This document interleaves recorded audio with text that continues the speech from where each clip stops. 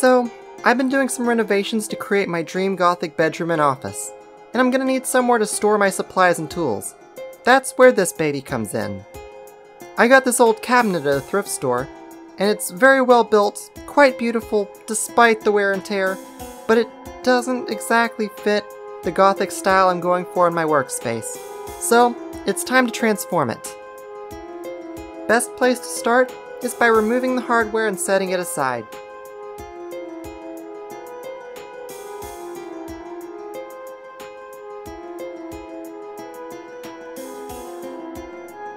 Next is removing the cabinet doors. Now, these things are surprisingly heavy, so I had to make sure to unscrew the hinges carefully in a certain order to keep the weight of the door from warping or breaking the hinges. I left one of the top hinge screws for last and firmly held onto the door while I unscrewed it so it wouldn't fall.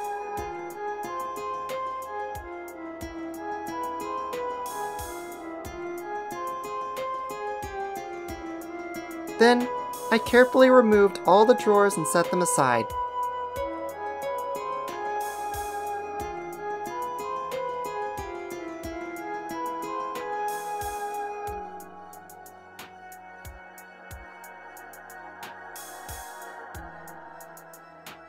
I also went ahead and removed the hardware from those as well.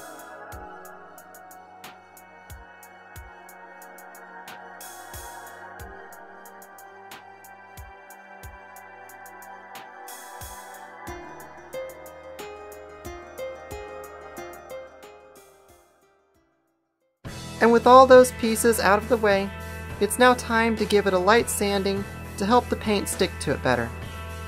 This took a while to do by hand.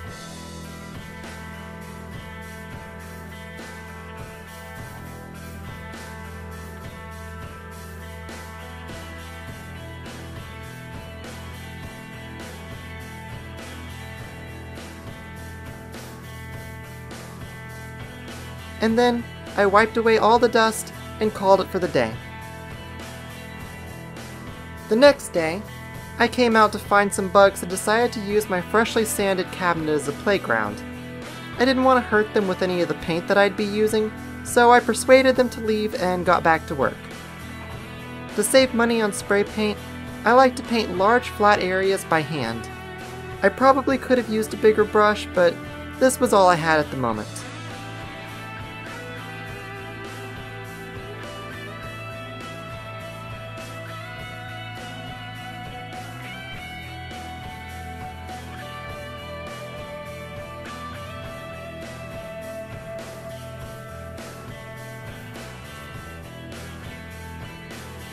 And my little sister decided to come supervise my work.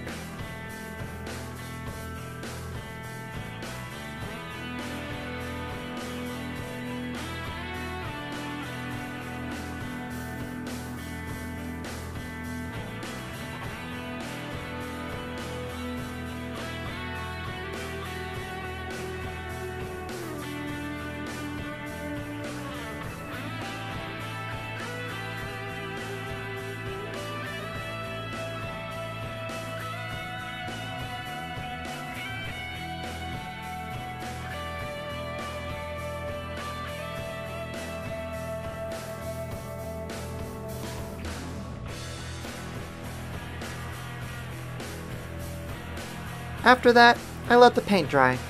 Luckily, I didn't have to wait long for that in the Texas heat.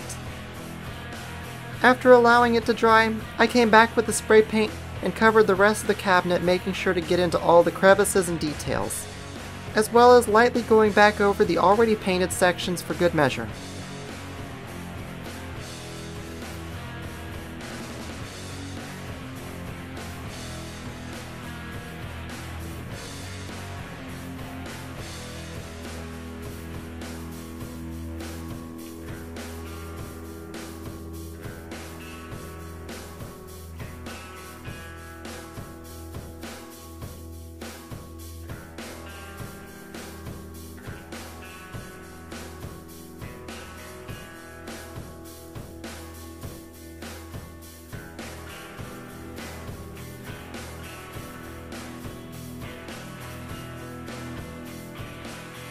With the body of the cabinet painted, it was time to do the same to the drawers and the hardware.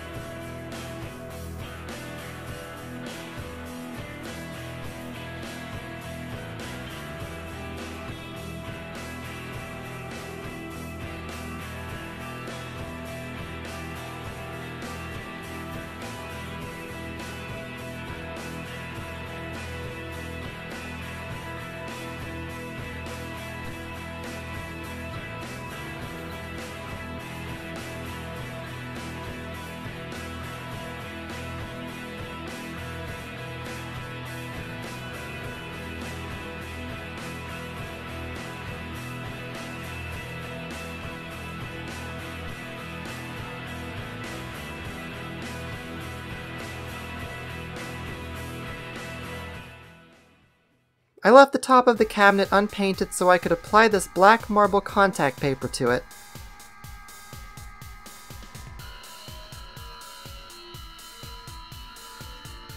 After cutting off the amount I needed, I laid it out and carefully worked from one side to the other, smoothing it out and pressing it down, making sure not to leave any air bubbles.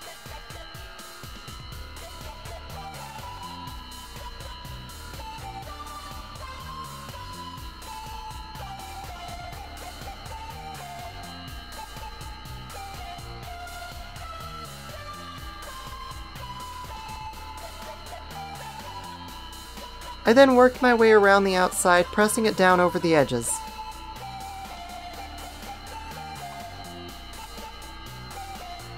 With the edges visible, I took an X-Acto knife and cut away the excess material.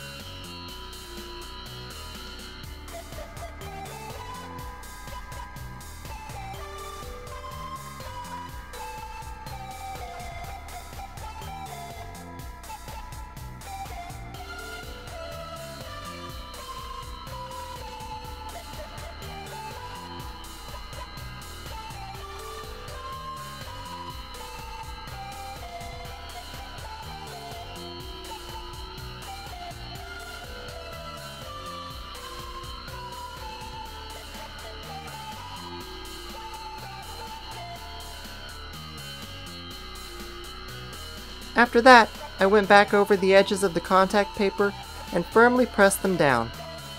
Having long fingernails came in handy for this. To better hide the edges of the contact paper and make sure it doesn't peel off, I took whatever this thingeth is I found at Dollar Tree and applied it around the whole thing.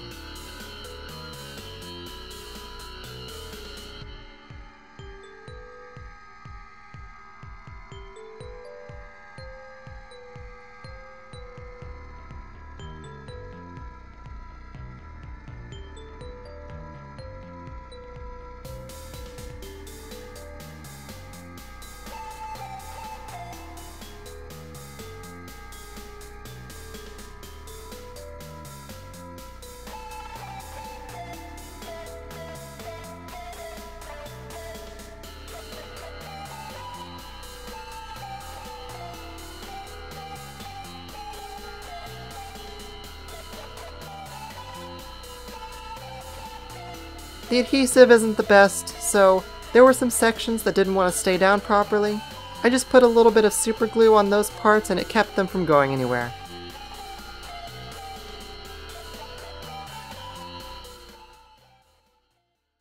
I had quite a bit of paint left over from my room renovation, so I decided to use it to paint the inside of the cabinet.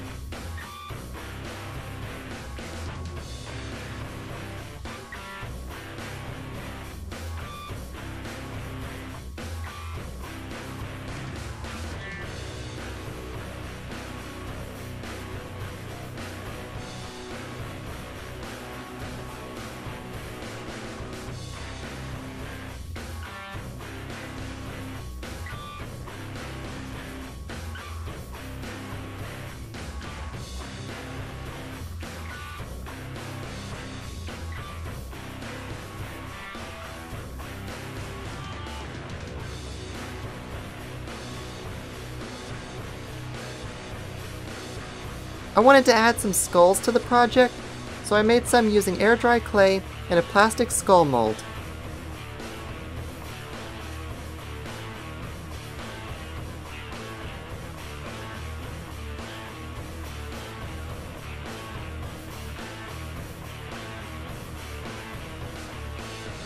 Then with the clay still in the mold, I pressed it onto the square pyramid detail, or whatever you want to call it, on the front of the cabinet door so it'll sit flush after it dries. I also took this moment to do a bit of extra sculpting to add details and cut away the excess clay.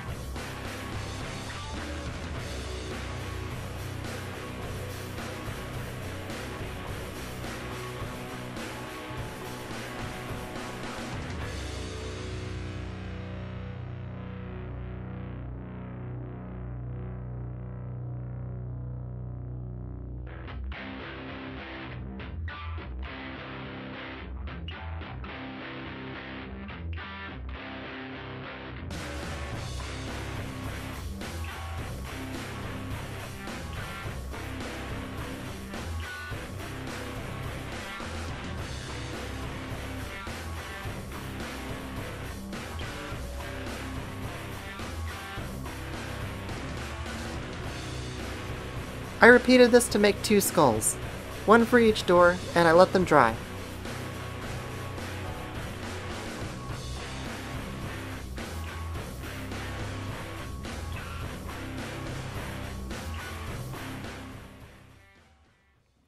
Back to painting. I painted the doors black just like I did with everything else. Then using the paint that I used on the inside of the cabinet earlier, I lightly dry brushed the outside of the door and drawers.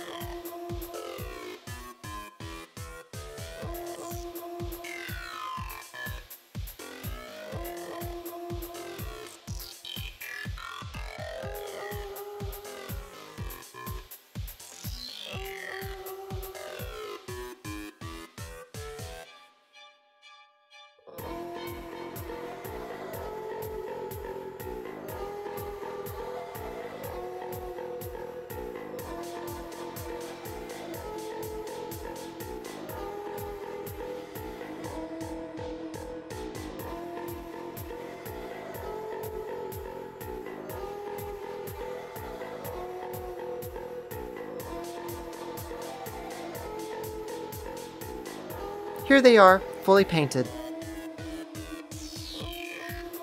One of the drawers was supposed to have 2 knobs, but was missing one. So I went to the hardware store and got new ones. But they're boring, so we're gonna fix that. Using the same technique I used before, I made some more skulls, but tiny this time. I put a drop of E6000 glue in the middle to give it a strong hold, and some fast-drying super glue around the edges to hold it until the E6000 dries. And placed each skull on the front of the knobs.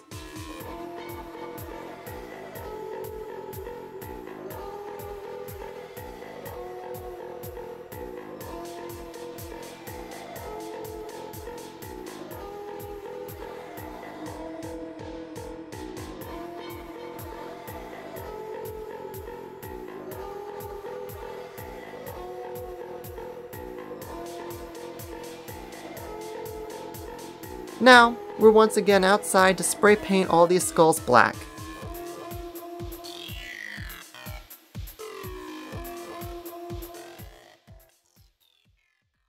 And the time has come to make all of this black hardware shiny and silver. To do this, I'm using silver rub and buff. Some people use paintbrushes for this, but with some projects like this one, I prefer to use my finger.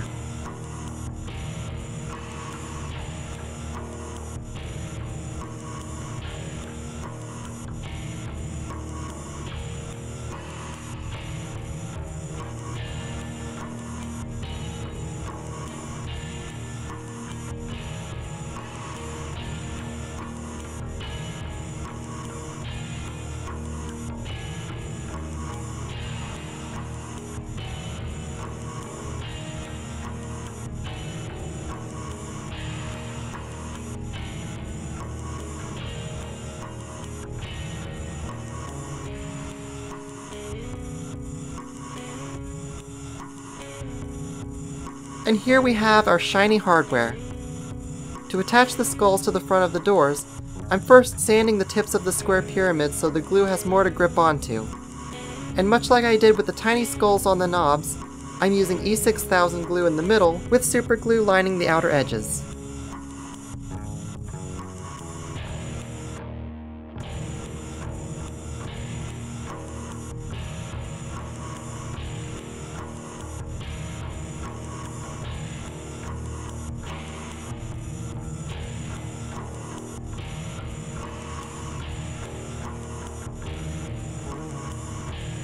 And here's the cabinet, fully assembled.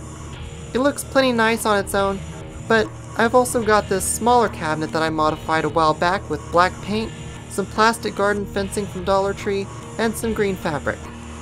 I measured and it looks like there's just enough space to stack this cabinet on top of the one I just finished.